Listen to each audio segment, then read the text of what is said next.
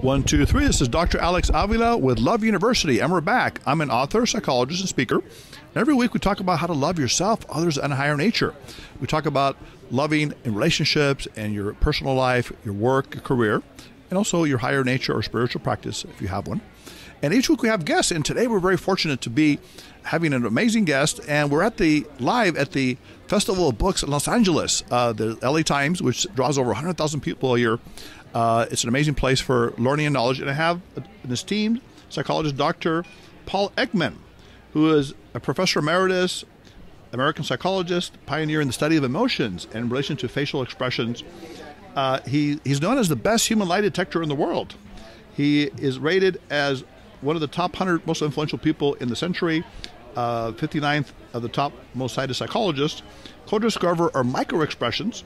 He's worked on the hit series Lie to Me, and also he's worked with Dalai Lama on compassion. Welcome, Dr. Ekman, to the show. Thank you. We're very impressed with, you've done an amazing amount of things in your life, and I know you're still doing them.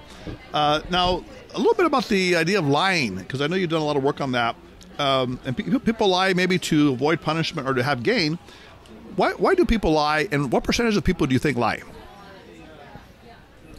Well, let's only consider serious lies where Yes. there is a loss if detected, a loss of money, position, status, reputation. Yes. I think most people are rather considered about whether they engage in such lies. They're careful Yes. about it.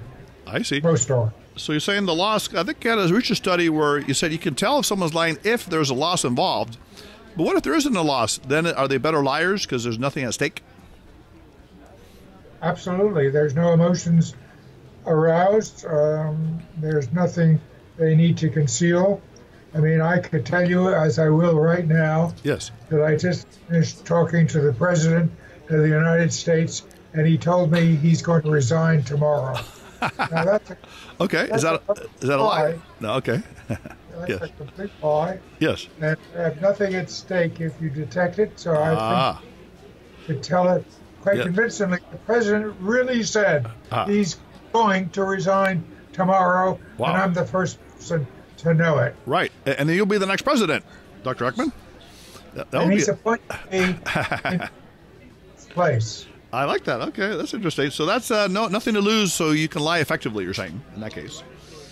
And now let me ask you, Dr. Ekman, what is your opinion of the so-called compassionate lie, or even a good lie? I mean, can lying be useful at times?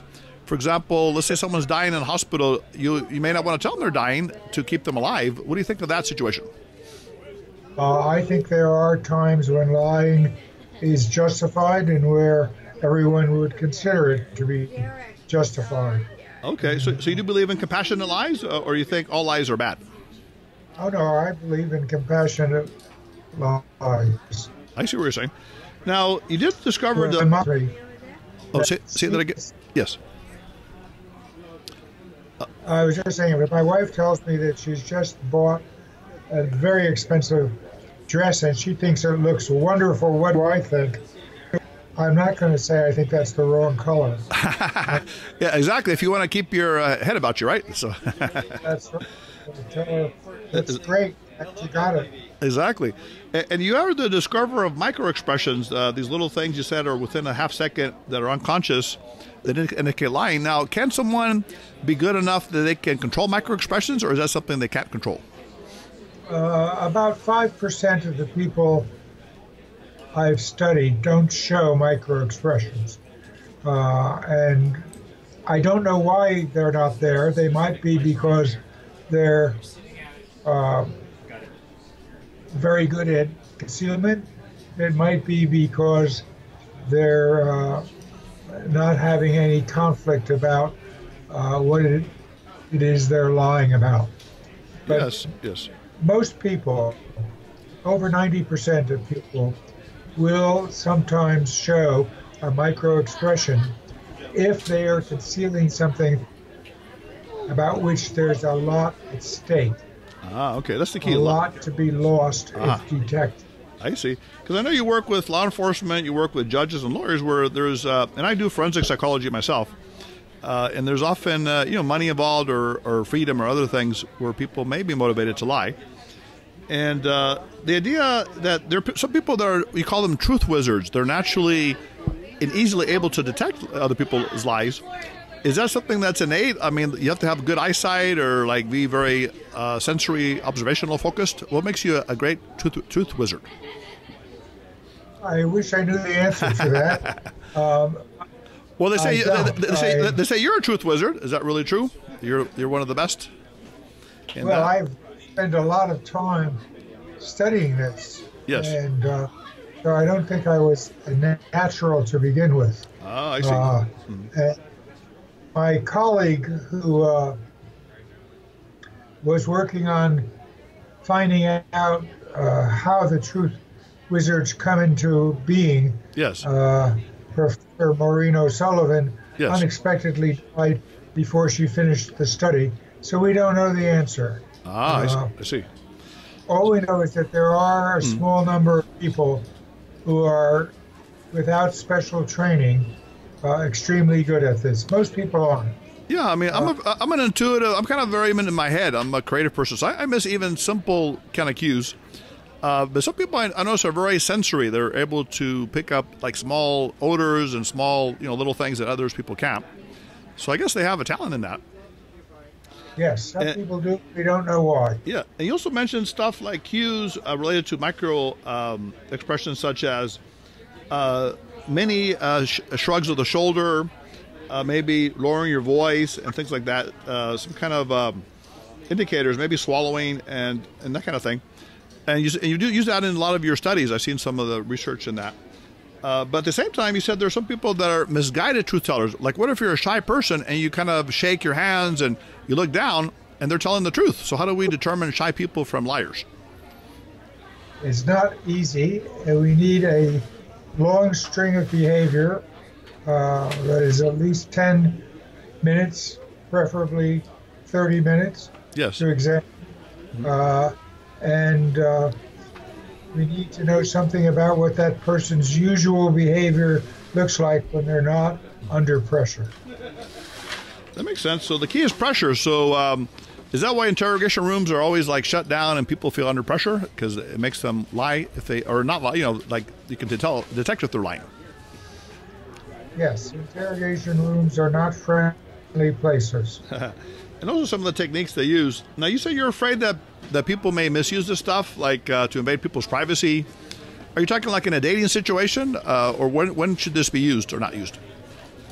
Well, of course, I would prefer that it only be used in national security and law enforcement. Right. But when you develop a tool and you put it on the internet, you don't get to control who uses it or for what purpose. Right. I see what you're saying. I only hope that it's more used to help society than to harm people. Definitely. But I don't. Yes. Now, Dr. Ekman, the other idea, and I think you mentioned this also, is do we really want to know if people are lying all the time? Because what if we become very cynical? Like your kid is lying to, your spouse is lying to, wouldn't that make people feel bitter and cynical if that's the case? It certainly would. So I certainly don't want to be, I think most personal relationships that are extended over time are based on trust. Yes. And once trust is betrayed or exploited, yes, it's not always possible to restore it. So you have to be careful not only about whom you trust, but acting in a way that causes others to regard you as untrustworthy. That makes sense. I think I asked you this, but I'm not sure if is there an answer. Is there a way to know what percentage of people lie and what percentage of the time do they lie? On the average, is there such a thing as that? Well, if you give me an invisible cloak, I can tell you the answer. Oh, really? So it's hard to tell, huh? Well, I mean, would you say like yes. a majority, 2/3 of people lie at some point in their life? Nobody knows because the only way you would really be able to tell is if you're able to observe people without their permission, which is considered unethical. I see. Plus, I mean, they could be lying that they're not lying, right? So we don't even know which is the lie, right? I mean, are you going to trust what people tell you if you ask them, how often do you lie? Why would a frequent liar tell you the truth? Exactly. Now, how did you get into this, Dr. Ekman? Were you a liar at some point and reformed, or how did you get so fascinated by liars? Well, it was really not my choice. It was when I was in the days when I was teaching young psychiatrists. It was what they asked me for help about, particularly for how they could tell when a patient who had been hospitalized because of a serious suicide attempt now said, "I'm feeling much better, doctor. Let me have a weekend pass." Yes. And sometimes they did. That patient then killed himself. Wow. How could they tell when a person was lying about something of the utmost seriousness? It took me 25 years to get an answer. Wow, that's amazing. So compassion is what helped you become a truth detector, in a way. You wanted to help people like that, the suicidal people. Yes, absolutely. That's beautiful. Now, Dr. Ekman, how can we apply this technology in a positive way? Like, I'll give you a few areas. You tell me if there's a way to use this. First of all, romantic relationships. We hear on nowadays, people meet on the online way, and the people may not tell the truth about their different parts of themselves. So is this useful at all in a good way in romantic relationships? Well, I think that romantic relationships don't survive if there's distrust from the outset. So you have to take the risk of being missed. You have a choice in life. Would you rather risk disbelieving a truthful person or risk believing a liar? You can't avoid both. You got to set your sights on which risk are you willing to live with. It's like a false positive or something like that, or those kind of things. Which one you choose the most. So, in other words, can someone date someone and say, well, they're not really telling the truth. They're still married, or they're, they have financial problems. Can people tell that by the micro-expressions? Well, micro-expressions occur for a number of reasons. So they aren't always a sign of malevolent intent. And sometimes micro-expressions occur unconsciously. Yes. And you can't tell from the expression itself whether it was a deliberate attempt to conceal or whether the person is actually concealing that themselves unconsciously. I see what you're saying. Now, how about in terms of parents and children? You say that this can help, parents and children better. Is that because the parents know if their children are using drugs, or if the parents are able to know things about the children? Well, the parents really need to establish with their children what the benefits of trust are, but they also need to give their children the rights to have privacy.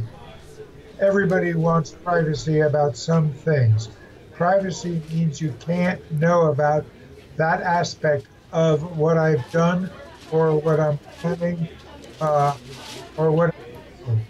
And the parents find that very difficult to grant, but unless they do grant that privacy to their children, I used to say to my kids, I don't want you to ever tattle on your sibling, on your brother or sister. That's life sets. I see. And how about in work and business? Can bosses tell if their employees are lying or vice versa? Is that a useful thing in the business world? Well, I think most business leaders would like to know that. Yes. But they don't consider the fact that there's a cost to invading privacy and having your employees feel that they're distrusted. So it's not an easy choice to make. I see what you're saying. So yeah, it's a fine line between, like I said, respecting privacy. But what if the employee is stealing from you? Obviously, you want to know that, or if things are being mismanaged.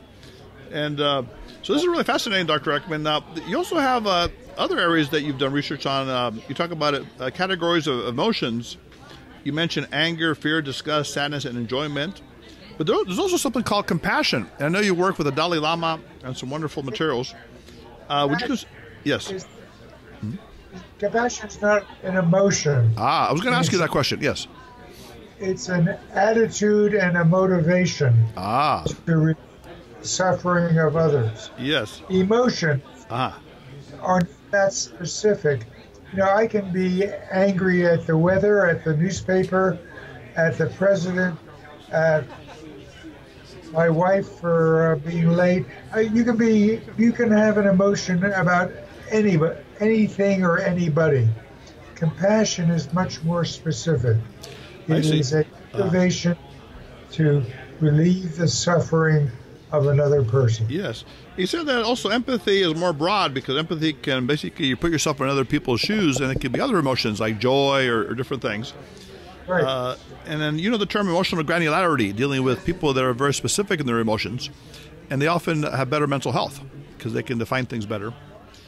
And the idea is, you also talk about global compassion, and I think you said this is one of your big interests right now, that you want people to feel toward strangers the same way they feel toward their family in terms of helping them relieve suffering. Now, yes. you may have heard of the Tonglen meditation, where you breathe in the suffering of others and breathe out compassion, which I think Dalai Lama and others practice something like that. What do you think of those kind of techniques? Yes. Should we be doing these techniques to increase compassion in the world?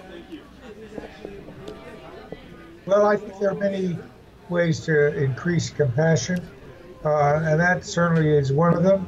And you have to find what works for you. But the most important first step is the motivation. Yes. That's what you want to do, is you want to increase your own compassion and activity that results from that. That makes a lot of sense. Well, Dr. Ekman, it's been a wonderful pleasure having you on the show. And, you know, I would love to have you back if you like to actually talk about compassion and some of these other emotions. Would you be open to that? I would be. Yeah, I really love it, because this is something a lot of people need to know. Emotional side of life is very powerful. And at Love University, our mission is to help eradicate loneliness and help bring compassion and love to many people in the world through the materials that we have and our guests. And I think, you know, you're doing an amazing mission as well. And what are you looking forward to now? I mean, is there something you're working on that we should know? How can people know more about your work and things like that? Well, I have a website, paulekman.com. Yes. And it has a lot of different kinds of things that people can download and find out about. Definitely. And I'm working on a new book about emotional awareness. The key thing yes. about, emotions evolve to solve problems without thinking. You know, we sometimes say, oh, I was caught up in an emotion, I just did that without consideration. Well, sometimes that's very useful. Yes. And sometimes it gets you to a lot of trouble. I can see that. And the only key is to be aware of when you're in the grip of an emotion. Yes. That's very powerful. Well, Dr. Ekman, it's been wonderful. And what is your website, Dr. Ekman, that we have? .com. My name, all in lowercase, all one word. Yes. AULEKMAN.com. Beautiful. Well, again, it's been a pleasure. Listeners, Dr. Ekman is an amazing contributor to humanity, and I believe you're creating an amazing legacy, leaving behind, for a lot of people, this idea of love and compassion, and also even detecting lying can be a positive, because building trust is one of the elements of love, as you said. And again, Dr. Alex Avila, this is Love University. Until next time, Dr. Ekman, has been a pleasure. We'd love to have you on. Everyone put away your books, and we can also see you at lovetype4u at AOL.com, LOVETYPE, the number 4, letter U at AOL.com, lovetype, and also loveuniversity.com. Until next time, Dr. Avila.